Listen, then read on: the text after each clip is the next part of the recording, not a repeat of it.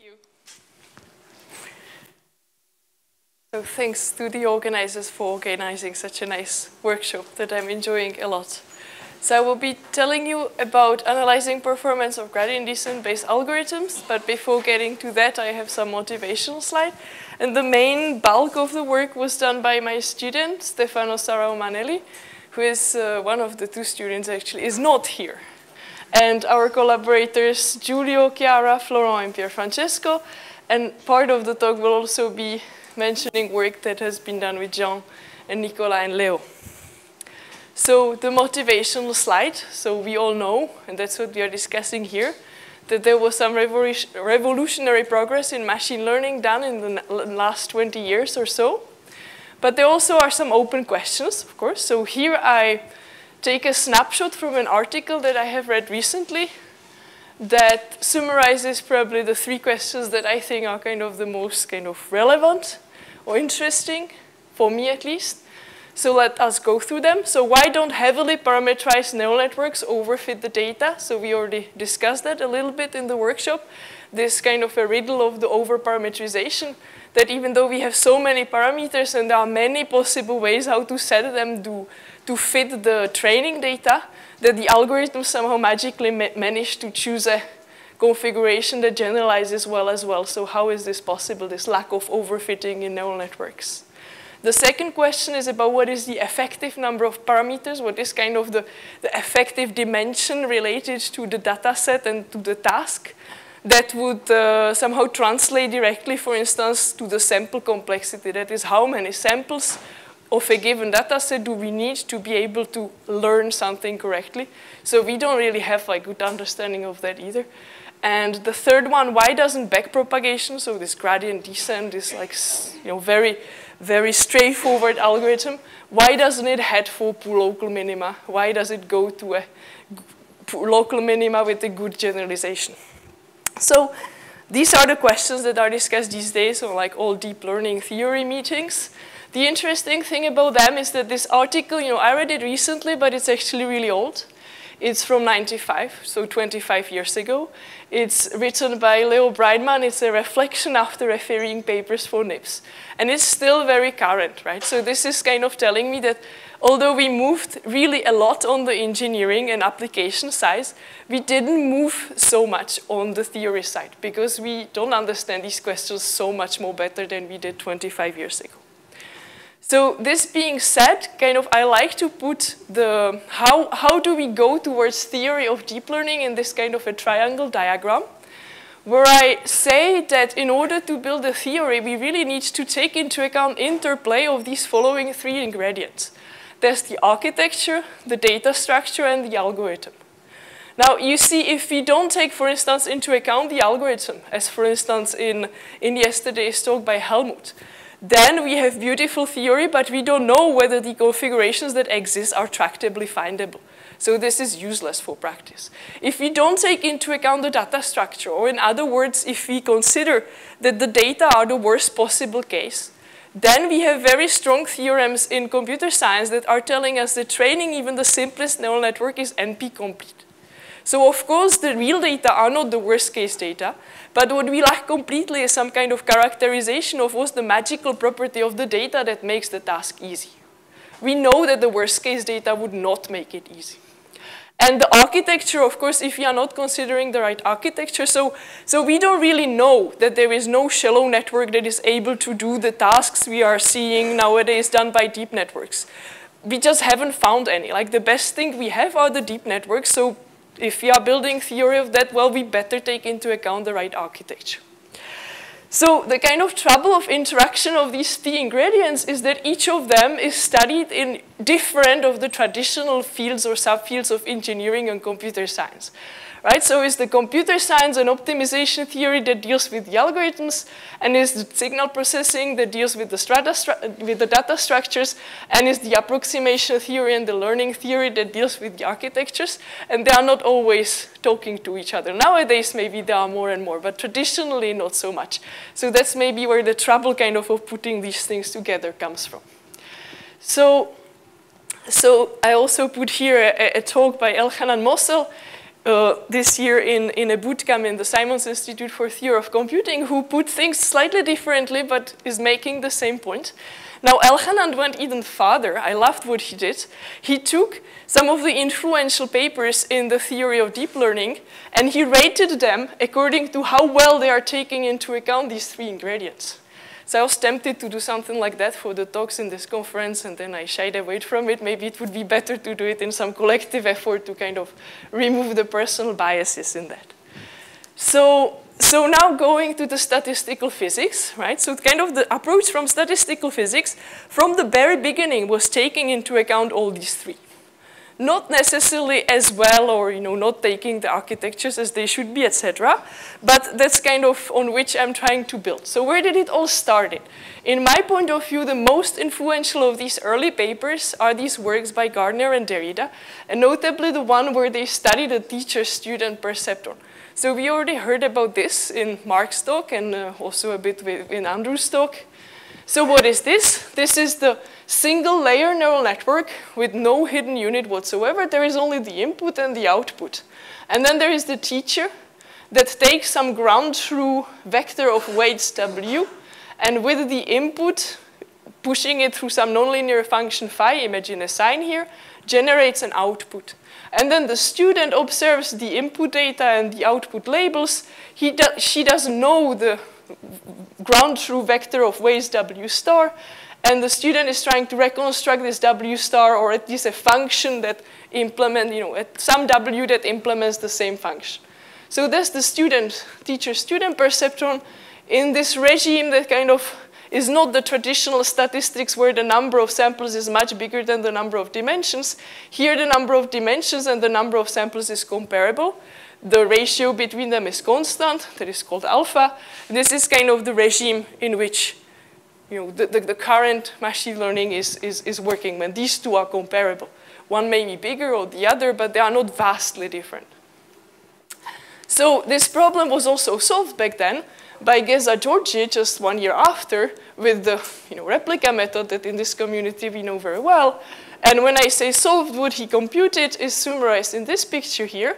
So he computed the optimal generalization error that any algorithm, even exponentially costly, can reach as a function of this parameter alpha. The alpha, again, was the number of samples divided by the dimension. So as alpha is bigger, I have more samples, it's easier to learn, and when alpha is small, it's harder to learn, the error is big. And what he realized is that, for instance, for the case where the teacher weights are binary, this optimal generalization error has a phase transition. There is a sudden drop from some crappy generalization to zero generalization error at the Gardner-Derrida transition point, which is 1.245, etc. So this kind of sharp drop in this generalization curve is, like, for physicists very interesting, of course. And from the point of view of learning theory, this is one of the few cases where we can actually, up to all constants, compute something like that. This is very difficult to compute in general for like general network, general data. We have no idea. So the point is we would like to get pictures like that for more realistic settings. So now let me just show you, this is all 35 years ago or so. So what is the progress, the recent progress on this specific model, the teacher-student perceptron? So that's something from our paper from 2 years ago that will kind of motivate the second part of the talk. So I split this in 3 points, like the kind of contributions that we did in 2 years ago, is that first of all, Gardner-Derrida considered the activation to be sine and the weights to be the binary or spherical.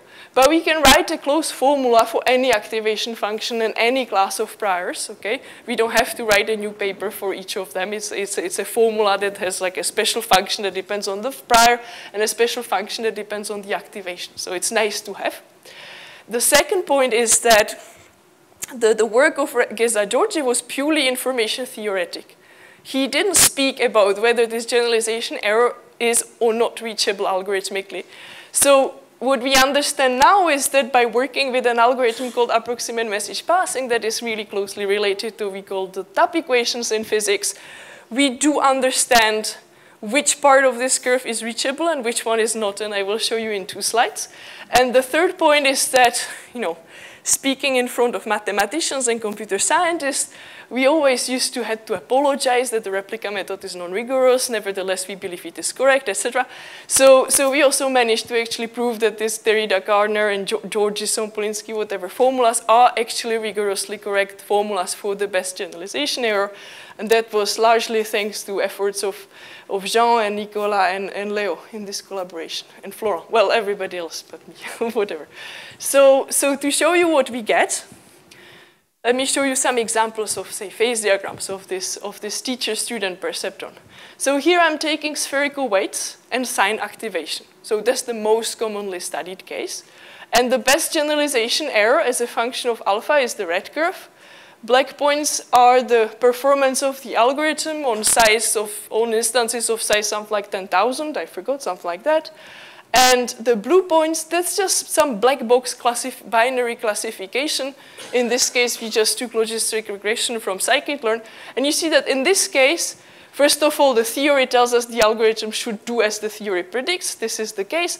And the black box algorithm that is kind of not knowing nothing about the problem is very close. So there is not a big gap. So that's kind of a nice case. But it's not always so nice. So for instance, in this case, where the teacher weights are binary, the activation is still a sign. The optimal curve that's the red curve here. That's the one that I showed already in this Georgi paper, is the red curve. But now what the algorithm does is the black points, on a single instance, and the green curve on average from the theory. And you see that there is a gap. That the algorithm doesn't do as well as the theory says we could do with an exponentially costly algorithm. And this gap is actually, we believe, is of the very same nature as the one that Afonso was discussing on Monday, that actually if this approximate message passing doesn't manage to do it, there is no polynomial algorithm that will manage to do it. That's of course conjecture, this is not proven, but there is something fundamentally hard about this region. But maybe what's more interesting here is now the difference with the black box algorithm. So this is still the regression, logistic regression from scikit-learn, but it doesn't know that the weights are binary. It just looks at the problem. It's just a black box classification problem, and it's not picking this phase transition. It just continues decreasing basically as it was before. It's not picking the structure. So there is a gap between the performance of the approximate message passing and this kind of traditional gradient-based algorithm. And there are cases where things are even worse. That would be, for instance, again, binary weights, and now the activation is slightly different. So I take absolute value of this scalar product, I shift it a little bit, and I take a sign of that. So we call that the symmetric door activation. The constant is chosen so that half of the outputs are +1 and half of the minuses are -1. Then, again, the meaning of the red curve, that's the information theoretic curve. Green is the performance of the approximate message passing algorithm. And here in the inset, here we tried pretty much with TensorFlow, like bunch of networks, and we ended up with some 3-layer fully connected neural network that was kind of managing to learn the functions, say for alpha around 10, 15, and not quite even exactly, whereas the approximate message passing does it at around 1. Right? So there is a gap here. So where does this gap come from? So that will be the kind of the subject of the rest of the talk. So to summarize what I said so far, we have in these simple models good understanding of the information theoretically optimal performance of what the message passing algorithms do. But in practice, people don't do message passing algorithms because they are very sensitive to the data being really random, and they don't, we don't have their versions for the multi-layer network. In practice, people train with gradient descent-based algorithms. And even in these simple settings, we have gaps between what the gradient descent-based algorithms are doing and what the message passing is doing. So we would like to understand where these gaps come from. Can we get rid of them by changing the algorithms? It's something that we need to understand if we are to progress on what the gradient descent is doing in the more practical settings. And we don't have any such understanding. We have some dynamical mean field theories, but none of them is actually giving us an equation that we could plot and that would give us performance of those algorithms. So this is kind of embarrassingly an open question. And that's the one that we are trying to attack. So deep learning is fueled by gradient descent, so we need to understand gradient descent. We need to progress on the methods to do that in our community. So I just mentioned here that the kind of nice exception where we do understand the gradient descent, as was really nicely presented yesterday by Andrew, are the linear networks. So the dynamics there is really interesting, but the fixed point is non-interesting. The fixed point is just linear regression. So there is a lot of a lot of features that are missing in there. So we can learn a lot, but not everything. So we need to develop methods that would let us analyze the nonlinear cases. And so this is where I'm going. So what are these gradient descent-based algorithms that we will be analyzing? So in physics, we most often talk about the Langevin algorithm. That's the one where we take the Hamiltonian and the gradient of the Hamiltonian with respect to the spins or variables.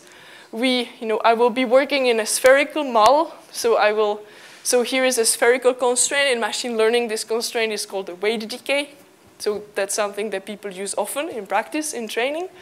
And then there is this Langevin noise that if it has zero mean and the variance is proportional to the temperature, if this temperature is 1, then this is designed exactly in a way that for finite system size at infinite time, it's sampling the Boltzmann measure of that Hamiltonian. So that's a nice property of the Langevin algorithm. But we are, of course, not interested in what happens for a finite system at infinite time. We are interested in what happens for a large system in linear time, because that's the practical scaling that we can hope to achieve in practice. And then we are not guaranteed to sample the posterior, and then there's the whole question, what is happening in large constant time if we divide it by the number of spins? And then, being able to analyze that at any t, we also give access to being able to analyze what the gradient flow is doing. That's the gradient, that's the continuous time gradient descent algorithm that doesn't have the noise. It's just going in the direction of the gradient. So in which model can we analyze it? Can we analyze it in this teacher-student? Ideally, what we want? We want some high-dimensional non-convex loss function that would resemble these neural networks. So the random perceptron would be a candidate, but we don't want the random perceptron because we also want to have the notion of the generalization error. This is really important. We don't want to be analyzing optimization problem because, as we correctly heard yesterday from Joachim, learning is not optimization. We want to understand a performance of a learning problem where we have some loss function that we optimize, but that's not the goal. The goal is actually to achieve a good generalization. So we need some other notion of what is good than just being low in the energy landscape. So we need some teacher-student model. We need some ground truth and be true to the ground truth. But the teacher-student perceptron, that would be a good model, but unfortunately we don't know how to analyze the dynamics for the teacher-student perceptron. That's too difficult. I could have put the citation. There is actually a paper by Giulio Beroli, Francesco Urbani, Valentina Ross, Pier Francesco Urbani, Francesco Zamponi, maybe I forgot somebody, where they are kind of going towards the mean field theory for the perceptron, but they end up with equations that they basically cannot solve, and it's, we are not quite there. It's very difficult. So we need a problem where we can solve the dynamics. And this brings us, the only problem in physics where we know how to solve the Langevin dynamics is this spherical p-spin model. So we try to do something like the spherical p-spin model, but it also needs to satisfy the ADI criteria. So we could do the spherical p-spin model, but that one actually behaves bizarrely. It's very special. We know in physics that it's very special. So the one that is more generic, that has a better chance to be kind of universal in how the landscape behaves, is actually the mixed spherical p-spin model. And so this is how we set the problem that kind of satisfies all this shopping list. So this is the model for which we will analyze the dynamics. So we call it the mixed spiked matrix tensor model. What's the problem?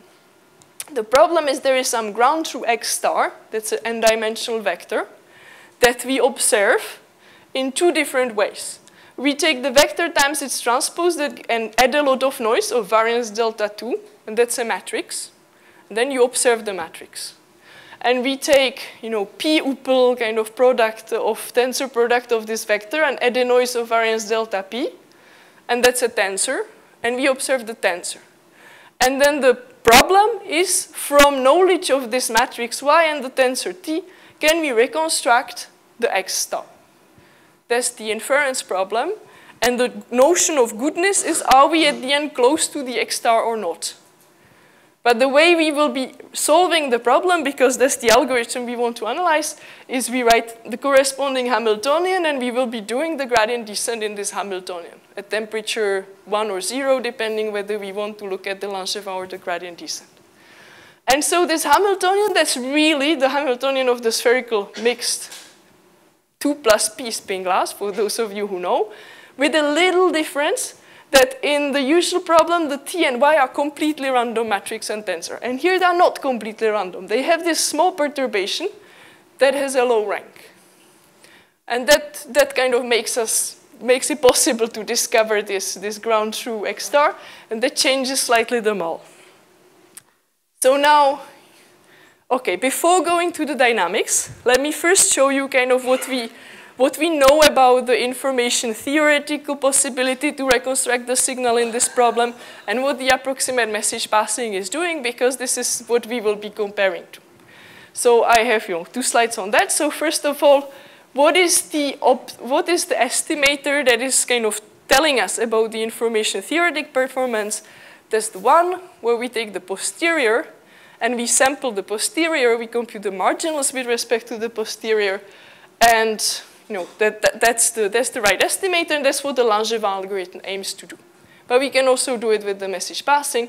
And then the maximum a posteriori inference, as we heard from Joachim yesterday, that's not the right thing to do. This is the right thing to do. Here we know what's the right thing to do because we know them all. This is not the right thing to do. Nevertheless, everybody is doing it, so let's analyze it as well. Okay, so these 2 things, we will be analyzing them. So let me show you what's the result of the first one. So this is just a list of references. It goes pretty much in the same line as this paper I was telling you about in the perceptron.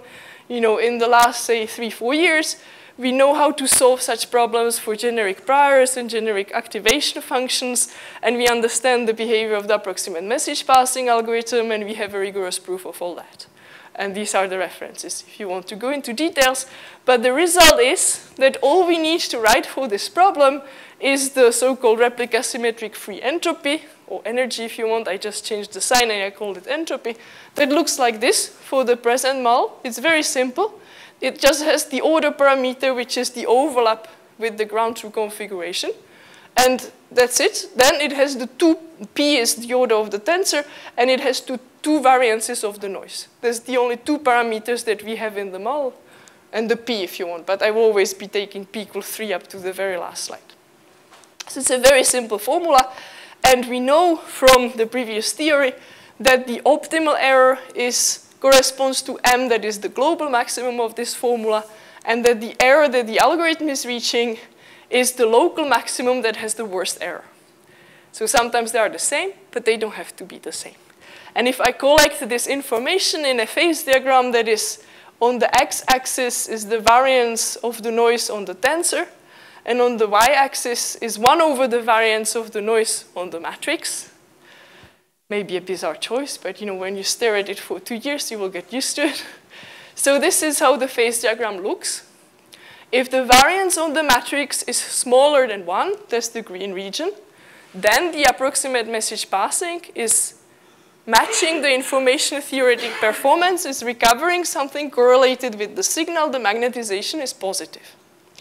In the red region, the information theoretic performance, optimal performance, is such that the magnetization is still 0. So this is a region where the noise is too big, the signal is completely hidden, and no matter what you do algorithmically, either even exponentially costly, you cannot find it back. So it's information theoretically undetectable. And the hard region, that's the one where information theoretically it is detectable. Physically, this is a ferromagnet. But the approximate message passing is not able to do it. So this is this hard phase that is conjectured to be hard for all polynomial algorithms. So now the whole question is, how does the Langevin dynamics do in this diagram? Does it do, it could do better than the approximate message passing, but I just told you that this is conjectured not to be the case. It could do the same, it could be worse. So that's our question. What does it do? So this is back the Langevin dynamics. And now when we go to solving it, I said, the spherical p-spin mixed model is the only one where we actually know how to solve the dynamical equations with the dynamical mean field theory.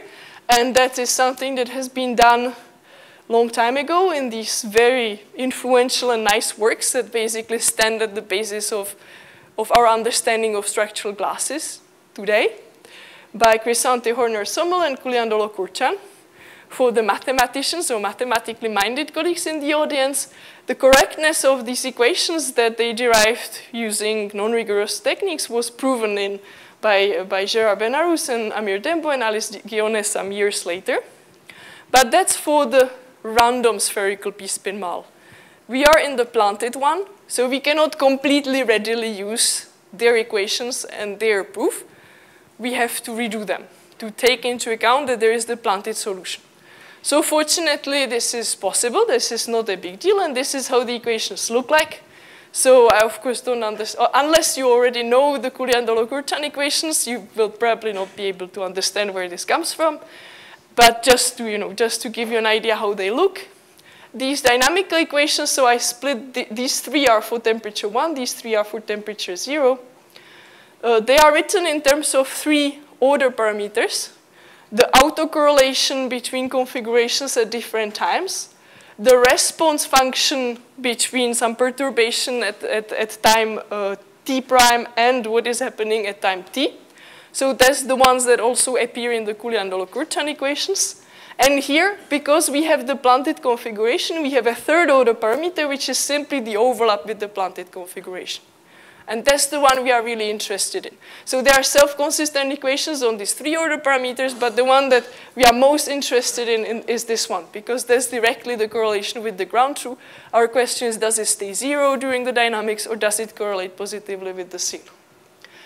So we solve these equations numerically, and what we get, so if you're interested in the code, is here, and what we get is in this picture compared to the corresponding dynamical evolution of the magnetization in the approximate message passing algorithm. So in the approximate message passing algorithm, the magnetization as a function of time does something very intuitive. As the noise is getting smaller, the magnetization, the correlation is getting bigger, and the time it takes is basically independent on the noise, okay, or slightly shorter for smaller noise. So this is intuitive, smaller noise, easier problem. Bigger magnetization, a bit shorter time. What happens with the Langevin dynamics is intuitive in the sense that as the noise is getting smaller, the magnetization we reach at the end is bigger. It's actually the same as for the IMP algorithm. That's a consistency check. But it's taking longer. So as the noise is getting smaller, it should get easier, but to converge to the right point takes actually longer time. So it's not getting easier, it's getting harder. So this is not intuitive. Nevertheless, this is what is happening. As the noise on the tensor is getting smaller, the tensor is becoming stronger, is making the landscape more complex, and it takes to the algorithm longer to actually find where it should go. That's what's going on. But I will, this is intuition. I will develop on this intuition. So what we can do now, we can collect these times it takes to converge and extrapolate where do they diverge. So, oops, there was a picture like with these extrapolations, but you can imagine what we are doing here. These are like standard methods. We fit with the power law. We are careful about like being, doing things properly, not over like half decade, but several, etc. And when we collect the points where the Langevin dynamics stops working, these are the points on this picture, we split this phase diagram into, again, like by this line, into a region where the Langevin algorithm finds a correlation with the signal, as good one as the approximate message passing, and then this region here, where the approximate message passing worked, but the Langevin algorithm stays stuck at 0 correlation, 0 magnetization. So this is what's going on. So you see this kind of explains the pictures that we saw before, that the problems are harder for the Langevin algorithm than for the message passing, even though these 2 algorithms have the same goal. They are both settled to kind of tell us something about the marginals of the posterior. Okay, so we can do the same thing for the gradient flow, just doing the same thing but setting the temperature to 0. This gives us a curve that is slightly above. So this is expected that it will be worse than the Langevin because it's optimizing the wrong objective. as we discussed yesterday. But it's not infinitely farther away. There is some region where gradient flow is working. Now, how do people in computer science, in optimization theory, explain something like that? The popular explanation is, okay, look at the landscape of the problem. There are some spurious local minima, and you need the signal-to-noise ratio to be large enough so that only the minima you are interested in survives and all the spurious ones go away. There is a long line of work in computer science where they are trying to prove by the fact the architecture is set in deep learning, the landscape is such that there are no spurious local minima. Of course, under some assumptions that are mostly not realistic. I mean, this is, if it was true, then things would be solved, it would be easy. But these works, it's an interesting line of work. And kind of our question here, okay, is this the only thing there is? Like, is it really true that we need to get rid of all the spurious local minima for the algorithm to work? So if it was true, then the line that I showed on the previous slide should be exactly the line where all the spurious local minima disappear. Now, in general, this is something that we don't know how to analyze. In our model, because it's so simple, it's basically like fine-tuned for all the physics methods to work, we can analyze that. So how do we do that? We count the number of minima of a given order, so given number of negative directions. So no negative direction in the case of minima, with the so-called Katz-Rice formula. And again, I will not be going into the details. This is a well-known technique that just this year and past year, it has been used for the non-mixed case of this model in this paper. And also, so that would be the annealed case, and the quenched case was developed in this very nice paper, again, by co-authors and collaborators. And once again, it's that's the formula. I am not expecting you to really understand how we obtained it. What it is, it gives us the logarithm of the number of minima that have a given magnetization, given overlap with the signal, and given energy term for the matrix, and given energy term for the tensor. Okay, so this is what the calculation splits. And now when we analyze actually what this gives us, we can plot the line where all the spurious minima disappear, where only the one that corresponds to the planted configuration remains. So let's do it. There's the purple line. So we call it the landscape trivialization threshold, if you want. So now the interesting thing is that it's not the one where the gradient flow stops working.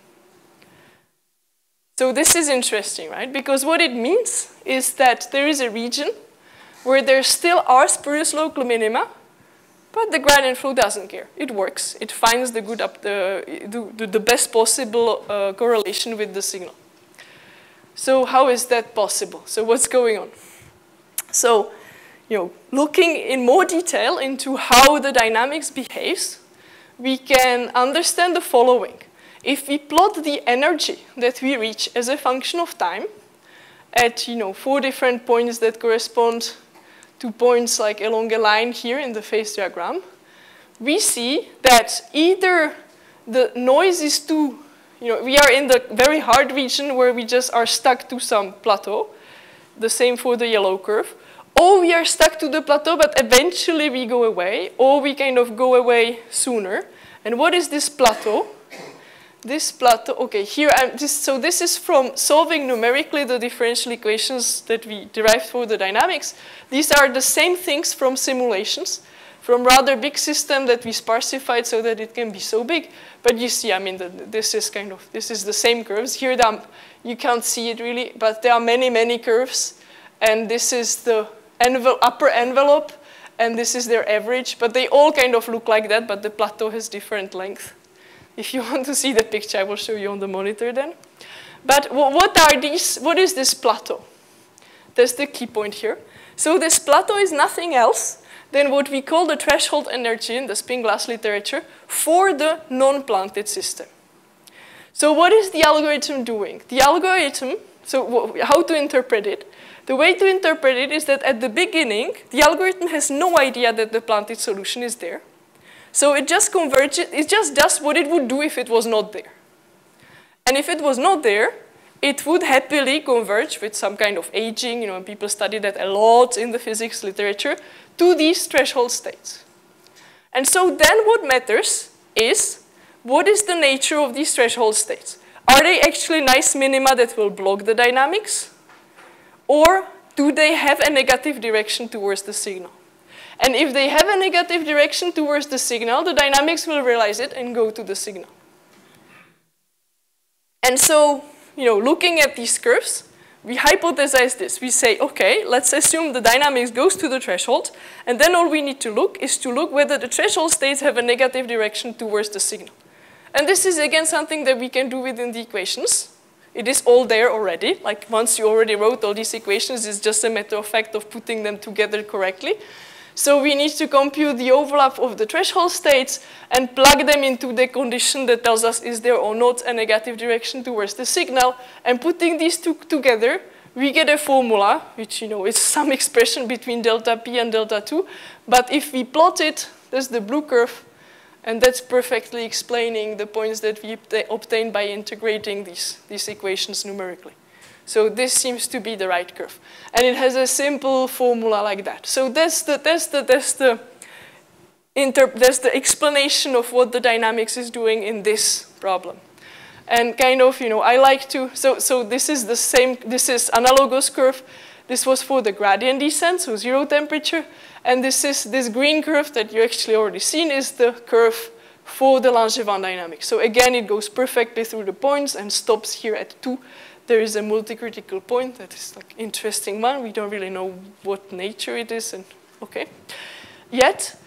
But what we kind of, what I like to do is to correct this wrong explanation. Okay, so to correct this wrong explanation, this is the right explanation. So as the signal-to-noise ratio increases, there is eventually the trivialization of the landscape where only the good minima remains, all the others became saddles. But that's not what matters for the dynamics. What matters for the dynamics is these threshold states that happen to be the highest lying ones, whether they are saddles or minima. And when they are minima, they will block the dynamics. And when they are saddles, they will make the dynamics go to the solution. And so it's this kind of transition that explains whether the gradient descent is working or not. And that was the line that I plotted on the previous slide. So this slide is just to say, all these plots were for p equals 3, so tensor of order 3. We don't quite understand everything, because if we go to tensor of order 4, things are a bit trickier. The phase diagram is more complicated. There are some really interesting things happening close to the critical line, but it's close to the critical line. So, and our integration of the equations is not so precise to be able to go to so large times to actually properly exploit what is happening here. So we quite don't understand what is happening here. This curve would be just our formula that predicts some kind of a reentrance here, but we don't really know whether that reentrance is actually real or not. So, just for those of you who want to think about something more, you can think about the p equals 4 case. But the p equals 3 case seemed to be, everything is consistent. There is no mystery that we could identify, and we tried. We always try. That's what we do. So a conclusion about this gradient descent part is that the gradient flow is worse than the Langevin algorithm. That's expected because it's optimizing the wrong objective. But nevertheless, in practice it's more robust, faster, blah, blah, blah. So both are worse than the approximate message passing. So that's kind of, 2 years ago, I would have been surprised if you told me that's the case. We didn't know. Now we are, it's clear evidence. The question is, how can we tune them? How can we change them that they actually reach the performance of the approximate message passing? So, if you wait for a couple of months, you will have an answer. I hope we will have an answer for that. I'm pretty confident we will. We actually do have, we just need to confirm it. The gradient flow works even when spurious local minima are present. And this is something that we can quantify with the use of the Katz-Rice formula.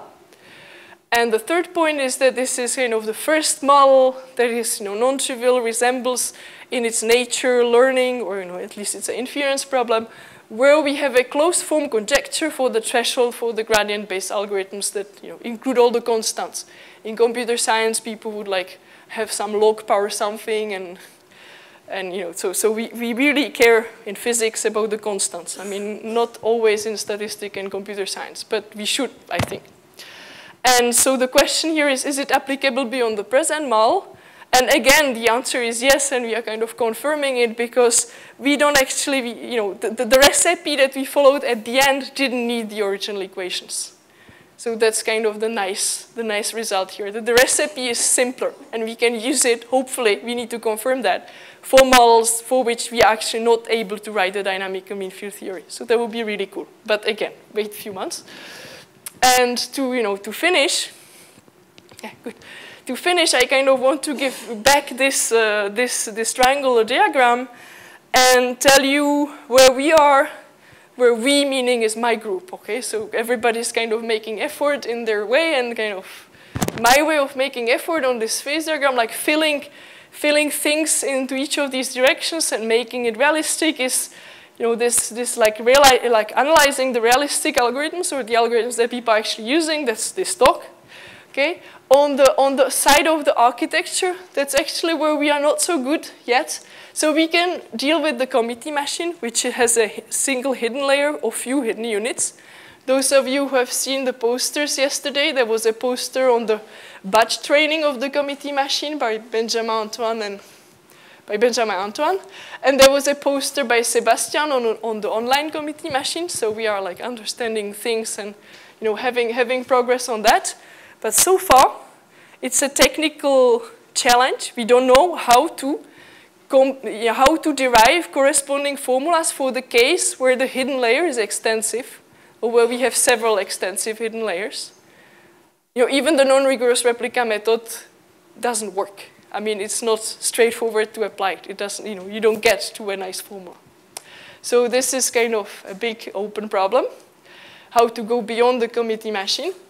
And on the side of the structure of the data, most of you have heard the first talk of this conference by Mark Mazar, so that's our current progress on how to put the relevant structure in the data to make the data lie on this hidden low-dimensional manifold. And we have a really nice progress on the analysis of that model, but that again is in a couple of months. But that's kind of where we are going. So the biggest open problem is in this direction. These ones, we are kind of confident that we are getting where we want to be getting. And with this, I just give you the list of references on which this is based. This talk is based. This one is unrelated, but for those who are interested in kind of the general area of applying machine learning to physical sciences, we kind of reviewed what has been done in the past, say, 10 years or so here. So kind of happy about that paper, and with this, let's open this to the discussion and to the questions. Let's thank the speaker first.